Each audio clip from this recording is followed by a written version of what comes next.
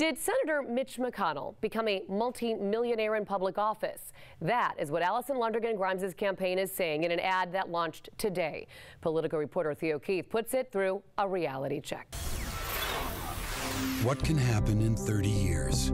In a dramatic shift from her sit-down questions for Mitch ads, Mitch McConnell's entire Senate career is under attack by Alison Grimes. Let's look at the claims. A senator can become a multimillionaire in public office. While it's true that independent watchdogs report McConnell is worth $22 million, enough to be the 10th wealthiest senator, he hardly arrived there through his Senate salary. McConnell's marriage to Elaine Chao, whose family is wealthy, is the main reason. In 2008, McConnell reported between $5 and $25 million in a tax-exempt money market fund. Chao had received that money as inheritance from her family. Now let's go through the attacks on McConnell's record. While voting 17 times against raising the minimum wage. This is true, but McConnell's not running from his view that a minimum wage hike is bad policy. 3 times for corporate tax breaks that send Kentucky jobs overseas.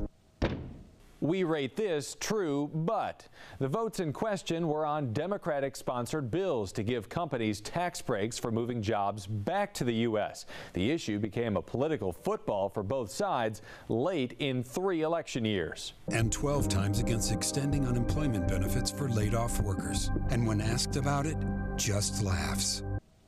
This is not the whole story. The reference is to a January interview McConnell did with conservative talk radio host Lars Larson.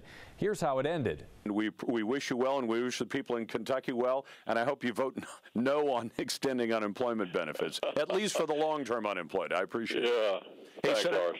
Before that, McConnell makes a policy argument. He says if lawmakers want to extend unemployment benefits, they need to find a way to pay for it. McConnell's offer? Delaying the individual mandate that's part of the national health care law. I'm Theo Keith with this Wave 3 News Reality Check.